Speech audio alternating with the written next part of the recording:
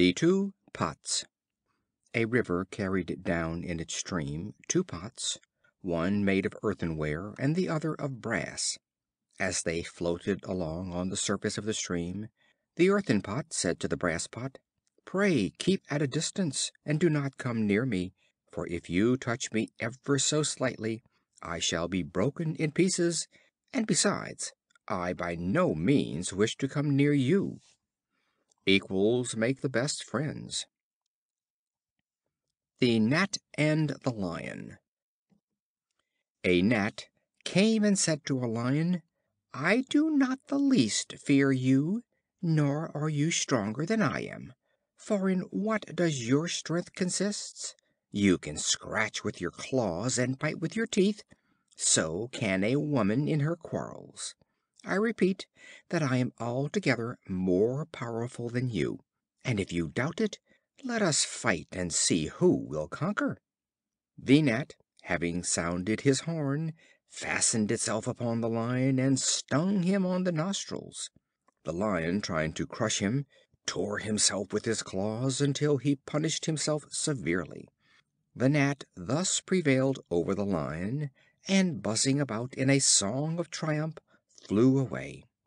But shortly afterwards he became entangled in the meshes of a cobweb, and was eaten by a spider. He greatly lamented his fate, saying, "Woe is me, that I, who can wage war successfully with the hugest beasts, should perish myself from this spider." The Widow and her little Maidens. A widow woman, fond of cleaning, had two little maidens to wait on her. She was in the habit of waking them early in the morning at cockcrow. The maidens, being aggrieved by such excessive labor, resolved to kill the cock who roused their mistress so early. When they had done this, they found that they had only prepared for themselves greater troubles, for their mistress, no longer hearing the cock, was unable to tell the time, and so woke them up to their work in the middle of the night. Unlawful acts to escape trials only increase our troubles. The Fox and the Lion. A Fox, who had never yet seen a Lion, when he fell in with him by a certain chance for the first time in the forest, was so frightened that he was near dying from fear. On his meeting with him for the second time, he was still much alarmed, but not to the same extent as at first. On seeing him the third time, he was so increased in boldness that he went up to him and commenced a familiar conversation with him. Acquaintance softens prejudices. The Town Mouse and the Country Mouse. A Country Mouse invited a Town Mouse, an intimate friend, to pay him a visit and partake of his country fare. As they were on the bare plough lands, eating their wheat stalks and roots pulled up from the hedgerow, the Town Mouse said to his friend, "You live here the life of the ants, while in my house is the horn of plenty. I am surrounded with every luxury, and if you will come with me, as I much wish you would, you shall have an ample share of my dainties." The Country Mouse was easily persuaded, and returned to town with his friend. On his arrival, the Town Mouse placed before him bread, barley, beans, dried figs, honey, raisins, and, last of all, brought a dainty piece of cheese from a basket. The Country Mouse, being much delighted at the sight of such good cheer, expressed his satisfaction in warm terms, and lamented his own hard fate. Just as they were beginning to eat, some one opened the door, and they both ran off squeaking as fast as they could to a hole so narrow that two could only find room in it by squeezing. They had scarcely again begun their repast, when some one else entered to take something out of a cupboard, on which the two mice, more frightened than before, ran away and hid themselves. At last the Country Mouse, almost famished, thus addressed his friend: "Although you have prepared for me so dainty a feast, I must leave you to enjoy it by yourself. It is surrounded by too many dangers to please me. Better a little in safety than an abundance surrounded by danger. The Monkey and the Dolphin. A sailor bound on a long voyage took with him a monkey to amuse him while on shipboard. As he sailed off the coast of Greece, a violent tempest arose, in which the ship was wrecked, and he, his monkey, and all the crew were obliged to swim for their lives. A Dolphin saw the monkey contending with the waves, and supposing him to be a man, whom he is always said to befriend, came and placed himself under him, to convey him on his back in safety to the shore. When the Dolphin arrived with his burden in sight of land not far from Athens, he demanded of the monkey if he were an Athenian, who answered that he was, and that he was descended from one of the noblest families in that city. The Dolphin then inquired if he knew Piraeus, the famous harbor of Athens. The monkey, supposing that a man was meant, and being obliged to support his previous lie, answered that he knew him very well, and that he was an intimate friend, who would, no doubt, be very glad to see him. The Dolphin, indignant at these falsehoods, dipped the monkey under the water and drowned him. He who once begins to tell falsehoods is obliged to tell others to make them appear true, and sooner or later they will get him into trouble. The Gamecocks and the Partridge. A man had two gamecocks in his poultry yard. One day, by chance, he fell in with a tame partridge for sale. He purchased it and brought it home, that it might be reared with his gamecocks. On its being put into the poultry yard, they struck at it and followed it about, so that the partridge was grievously troubled in mind, and supposed that he was thus badly treated because he was a stranger. Not long afterwards he saw the cocks fighting together, and not separating before one had well beaten the other. He then said to himself, "I shall no longer distress myself at being struck at by these gamecocks, when I see that they cannot even refrain from quarreling with each other." Strangers should avoid those who quarrel among themselves. The Boy and the Nettle. A boy was stung by a nettle. He ran home and told his mother, saying, "Although it pains me so much, I did but touch it ever so gently." "That was just it," said his mother, "which caused it to sting you. The next time you touch a nettle, grasp it boldly, and it will be soft as silk to your hand, and not in the least hurt you. Whatever you do, do with all your might." The Trumpeter taken prisoner. A Trumpeter, bravely leading on the soldiers, was captured by the enemy. He cried out to his captors, "Pray spare me, and do not take my life without cause or without injury. I have not slain a single man of your troop. I have no arms, and carry nothing but this one brass trumpet." "That is the very reason for which you should be put to death," they said. "For while you do not fight yourself, your loud trumpet stirs up all the other soldiers to battle." He who incites strife is as guilty as they who strive. The Fatal Marriage.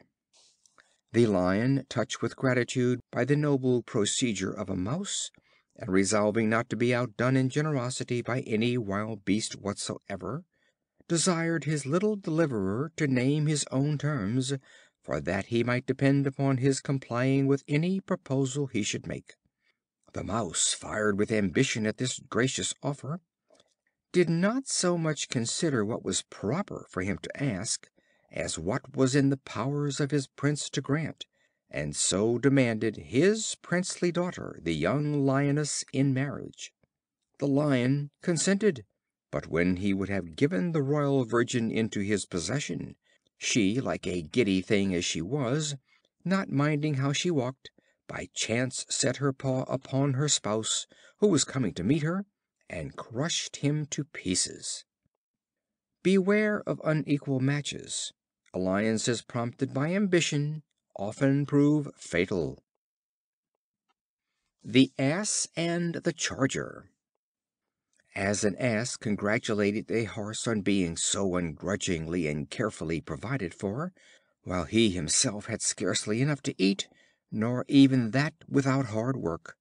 But when war broke out, the heavy armed soldier mounted the Horse and rushed into the very midst of the enemy, and the Horse, being wounded, fell dead on the battlefield.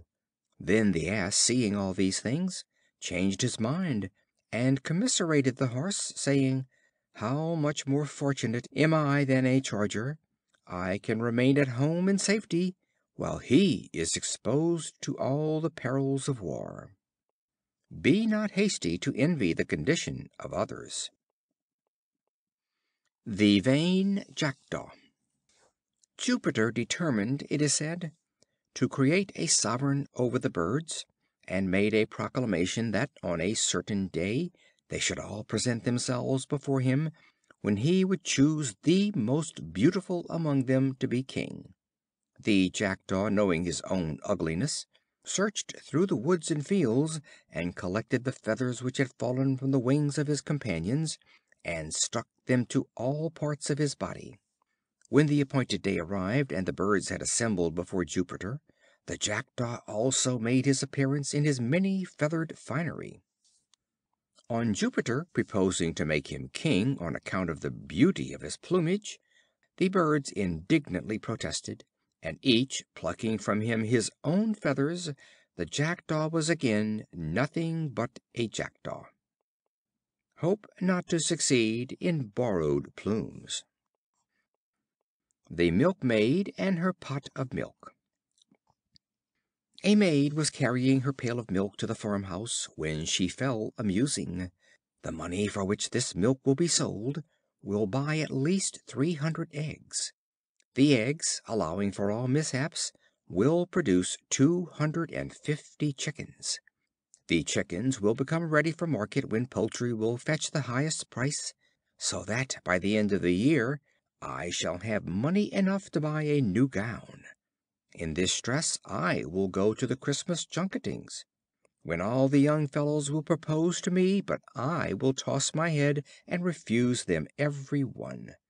At this moment she tossed her head in unison with her thoughts, when down fell the milk pot to the ground, and broke into 100 pieces, and all her fine schemes perished in a moment. Count not your chickens before they are hatched. The Playful Ass. An Ass climbed up to the roof of a building, and, frisking about there, broke in the tiling. The owner went up after him, and quickly drove him down, beating him severely with a thick wooden cudgel. The Ass said, "Why, I saw the Monkey do this very thing yesterday, and you all laughed heartily, as if it afforded you very great amusement." Those who do not know their right place must be taught it. The Man and the Satyr. A Man and a Satyr once formed a bond of alliance. On a very cold wintry day, as they talked together, the Man put his fingers to his mouth and blew on them. On the Satyr inquiring the reason, he told him that he did it to warm his hands. Later on in the day they sat down to eat, the food prepared being quite scalding. The Man raised one of his dishes towards his mouth and blew in it. On the Satyr again inquiring the reason, he said that he did it to cool the meat. "I can no longer consider you as a friend," said the Satyr. "A fellow who with the same breath blows hot and cold I could never trust. A man who talks for both sides is not to be trusted by either." The Oak and the Reeds. A very large oak was uprooted by the wind and thrown across a stream. It fell among some reeds, which it thus addressed: "I wonder how you, who are so light and weak, are not entirely crushed by these strong winds." They replied: "You fight and contend with the wind, and consequently you are destroyed, while we, on the contrary, bend before the least breath of air, and therefore remain unbroken. Stoop to conquer." The Huntsman and the Fisherman. A Huntsman, returning with his dogs from the field, fell in by chance with a fisherman bringing home a basket laden with fish. The Huntsman wished to have the fish, and their owner expressed an equal longing for the contents of the game bag. They quickly agreed to exchange the produce of their day's sport. Each was so well pleased with his bargain that they made for some time the same exchange day after day. A neighbor said to them, "If you go on in this way, you will soon destroy, by frequent use, the pleasure of your exchange, and each will again wish to retain the fruits of his own sport." Pleasures are heightened by abstinence. The Mother and the Wolf. A famished Wolf was prowling about in the morning in search of food. As he passed the door of a cottage built in the forest, he heard a mother say to her child, "Be quiet, or I will throw you out of the window, and the Wolf shall eat you." The Wolf sat all day waiting at the door.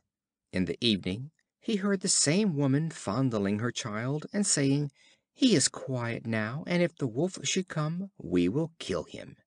The Wolf, hearing these words, went home, gaping with cold and hunger. Be not in haste to believe what is said in anger or thoughtlessness. The Shepherd and the Wolf. A Shepherd once found a young Wolf, and brought it up, and after a while taught it to steal lambs from the neighboring flocks. The Wolf, having shown himself an apt pupil, said to the Shepherd, "Since you have taught me to steal, you must keep a sharp lookout, or you will lose some of your own flock." The vices we teach may be practiced against us. The Dove and the Crow. A Dove, shut up in a cage, was boasting of the large number of the young ones which she had hatched. A Crow, hearing her, said, "My good friend, cease from this unreasonable boasting. The larger the number of your family, the greater your cause of sorrow in seeing them shut up in this prison house. To enjoy our blessings we must have freedom."